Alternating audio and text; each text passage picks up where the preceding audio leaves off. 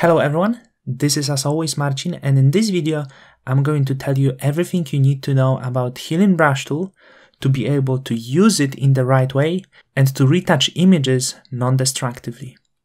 Before we start, I want to invite you to my portfolio website so you can see exactly what I'm doing in my professional life. And if you are interested in more retouching courses, the courses that are more professional, visit my educational page and learn in the best possible quality. If you don't want to pay for the courses straight away, I recommend you to start from this Portrait Retouching Essential course. Of course, all of the useful links are in the description, and now let's go back to Photoshop. Healing Brush tool is probably most popular retouching tool existing in Photoshop.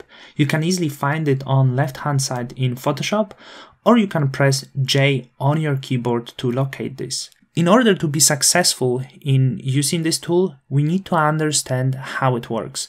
This is why I prepared this special project that will help us to understand exactly how Healing Brush works. Every time I work with Healing Brush, I want to work in non-destructive way. And to do this, I always need to work on an empty layer. So I'm creating an empty layer when I'm planning to use this, and we can rename this into retouch, cleanup, or anything we want. I'm going to rename this into the cleanup.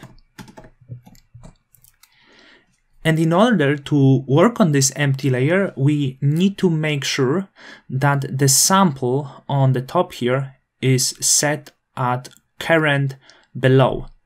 If it's at the current layer, we won't be able to affect anything below. And as we don't have anything on the empty layer, we will not be affecting anything.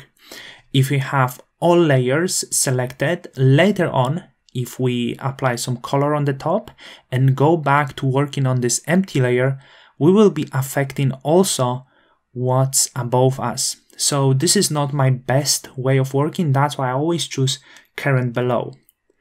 And why it's impossible to work non-destructive way on the actual layer? Because on the empty layer, we can easily remove the things. And if we do a lot of mistake, we can simply remove this layer and start over again. That's why it's the best way of working with it. So I created this weirdly looking project. It's not most beautiful project, but it will help us to understand how it works.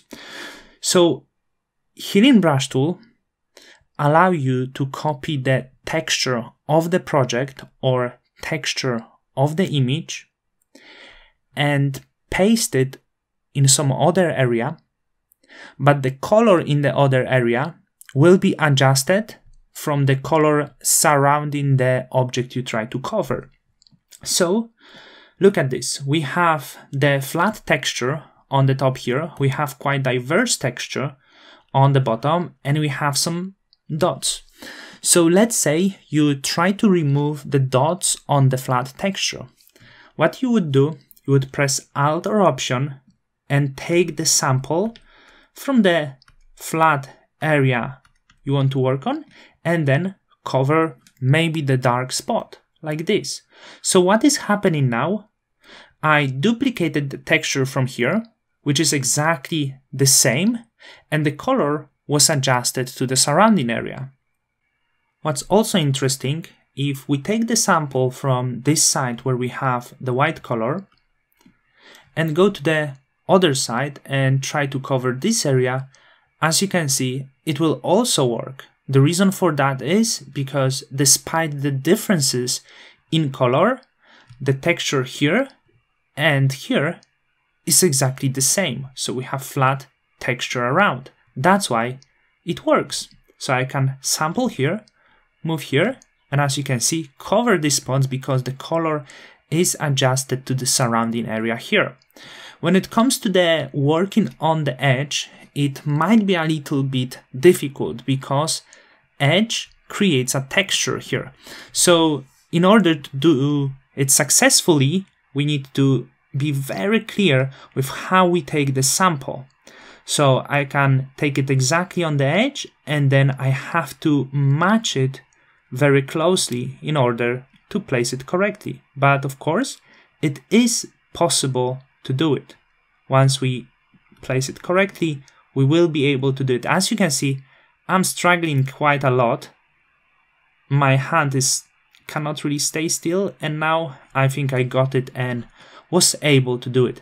The difficulty is when we will be working close to the edge. So for example, if I take the sample here and try to get closer to the edge, as you can see, it's not so ideal. Why? Because it's get confused where from the color need to be taken. As we get too close from the edge, it recognizes this orange-like color on the right side and take the sample from there as well.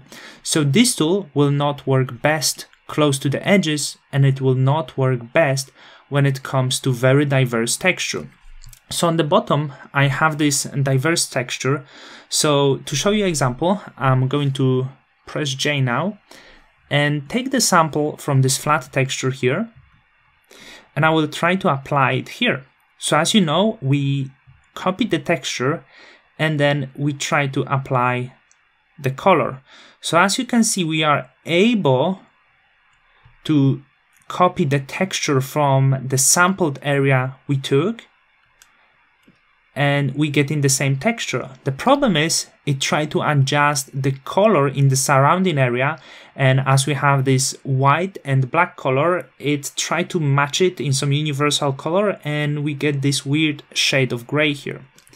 Also, if I try to take the sample from the textured area and move it here, as you can see, I'm copying the texture, but the color is a little bit washed out. And if I go to the other side, take the sample from here and apply it here, as you can see, this texture being colored to the color that is surrounding this area. Similar to this tool will be Spot Healing Brush tool. When it comes to very simple tasks, as you can see, you can do everything without taking a sample of the previous texture, though it will get confused in the areas that are a little bit more complicated, like this texture here. So you can see the result is not the same. So now let's move to the image. I'm going to create a new empty layer and rename this into cleanup. And starting with the Spot Healing Brush tool, when it comes to all of the simple areas, if we have just few spots on the face, that would be the tool to use.